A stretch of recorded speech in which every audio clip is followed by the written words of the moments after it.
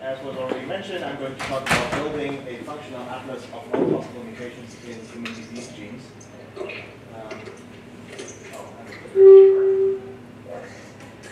Can you, maybe we could tell our other guests to go. Arfan, can you mute? Sure thing. Okay. We can anticipate that the genotype-phenotype problem will be an important bottleneck in a future of precision medicine. Every one of us carries between 200 and 400 missense variants that are so rare that they have likely never before been seen in the clinic. And right now, if a patient were to get sequenced, we would see a lot of what is referred to as VUS, variants of uncertain significance. And the only way we can really make sense of them right now is to either use computational prediction methods like polyfin2 or Pruvian, or perform manual laboratory assays on them to figure out what they do. The problem with computational prediction is that right now it's not very accurate, and the problem with the laboratory assays is obviously that they're slow and expensive.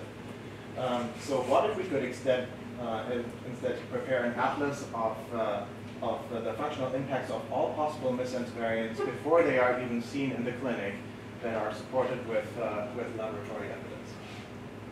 To do that, we would need an assay that we can scale to the appropriate size.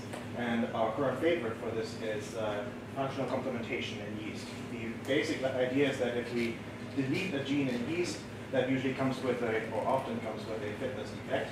But if we then express the human ortholog of the deleted yeast gene, if we're lucky, the ortholog that is expressed can rescue the phenotype, and we see that we get high fitness again. Which means that now we have an assay, because now if we introduce different mutations into the human ortholog, we can interpret the decrease in fitness that we see again as a readout of the effect of the mutation on the function of the protein that we're interested in. The problem now is that somehow we have to scale this to the size of mutational space, so somehow cover all possible mutations in a gene of interest at once. And at this point, I should give a shout out to Doug Fowler and Stan Fields at the University of Washington, who pioneered this kind of idea, which they call deep mutational scanning, which they primarily applied to biochemical studies. But we think it has great promise for this kind of application as well. The idea is that we use a mutagenesis method to generate all possible variants in a gene that could possibly exist, bring them all en masse into yeast, and let the yeast cells, this whole pool, a complex pool of yeast cells, grow competitively with each other in the presence and absence of selection for complementation. And then all we have to do is use sequencing, either barcode sequencing or a tile-based deep sequencing approach to figure out how often we see each mutation in the non-selective or selective condition, and infer the fitness of each strain in this pool. And then we have a computational analysis pipeline in which we primarily do two things. One is to figure out for each measurement that we make that comes out of this pool how reliable it is. And secondly, to use machine learning in order to boost the completeness and the accuracy of the predictions that we make, or of the measurements that we make with this assay. And this is the first map that we generated with this method, which is for the sumo E2 conjugates UV2I. On the x-axis, I'm showing all possible positions across the protein, all possible amino acid positions, and on the y-axis, all the amino acid residues that could be sitting there if we were to perform that mutation. And then the color in the heat map represents the effect of the mutation. White would be no effect, so behaves like wild type. Blue would be deleterious, and red would be an increase in function over the wild type performance. And on top, I'm showing for reference various different protein-protein interaction interfaces, solvent accessibility in blue here, and evolutionary conservation.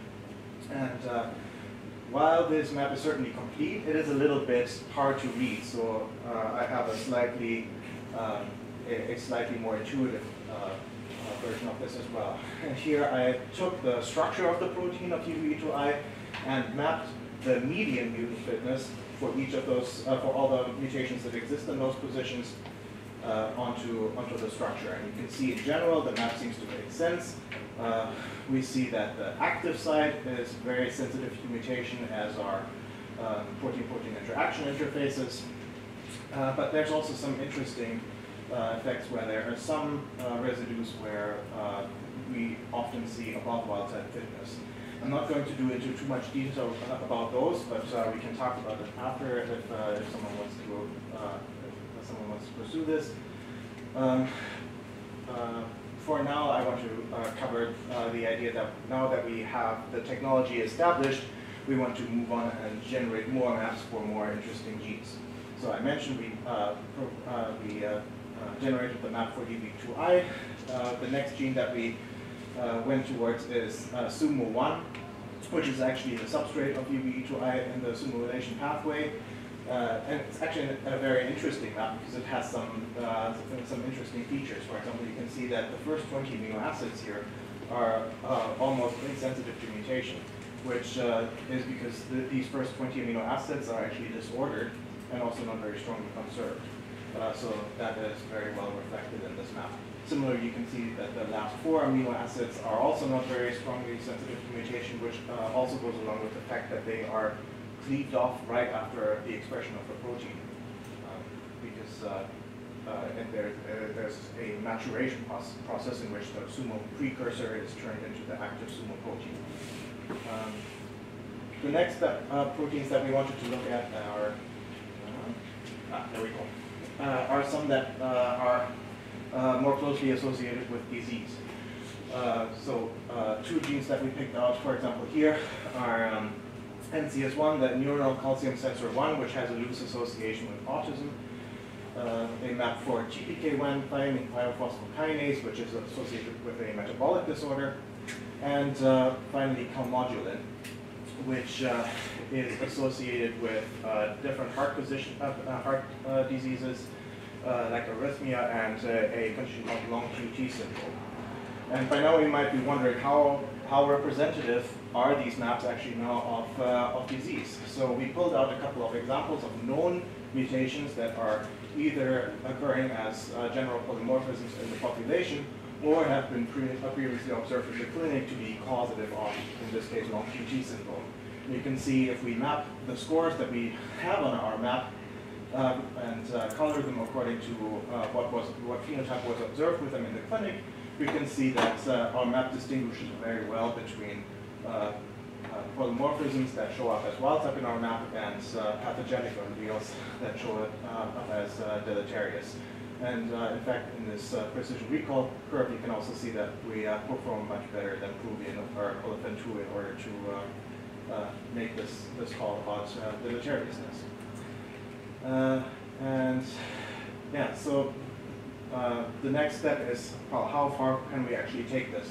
Well, we have a number of proteins lined up already in the lab that we're going to look into afterwards. But those are still all cases in which we actually have either a complementation assay or a histohybrid assay that we can plug into our methodology. But you might be wondering how far can we actually take this? How many disease genes can we actually cover with this kind of technology? So right now there's roughly 4,000 known disease genes entered in various different databases. But for the complementation assay that I was talking about just now, only 5% of these disease genes are currently amenable to this kind of assay. However, there's roughly 30% that would be that have a phenotype, a growth phenotype in human cell lines. So we are currently working on porting this assay, porting this whole technology to be used directly on human cell lines rather than in yeast.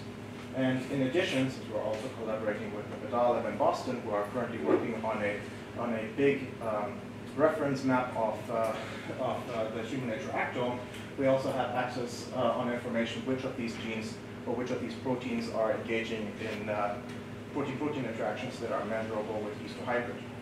And from that, we know that another 40% of disease genes are amenable to a histohybrid assay. And accounting for overlaps in these numbers, Right now, we already can say that our assay would be able to work in 57% of disease genes that we know of.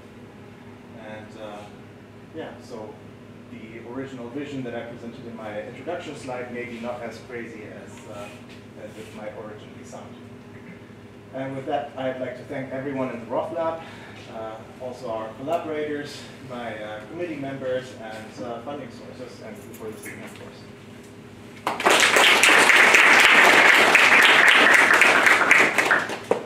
Questions for Jochen? So with the human cell line sort of orthologous sort of system, can you now test promoter sequences as well? Well, that's a little more tricky, but so this is also still in the very early stages. I'm just thinking about the other 99% of the gene. Exactly, because most mutations wouldn't be really in a coding region. Yeah.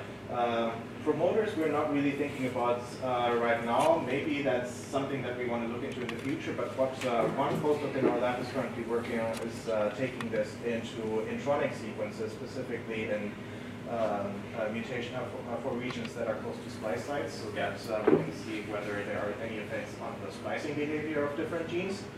Well, maybe in the future we'll also start looking into promoters, but right now that's not really in the timeline for it. It's been part of our plan. Other questions for Jochen? Yes. How time intensive and cost intensive is each of these runs? So per gene, maybe about, well, if everything goes well, if we don't run into trouble, maybe 4 to 5 months to go through all the steps. And the primary cost, I guess, is salary and time for people working in the lab. And other than that, the major cost point would be primers for the mutagenesis method and the actual deep sequencing, which would probably bring us somewhere in, well, just for material, somewhere around $5,000 per year. But that would probably be dwarfed just by the amount of time that technicians spend on it. Okay, thank you.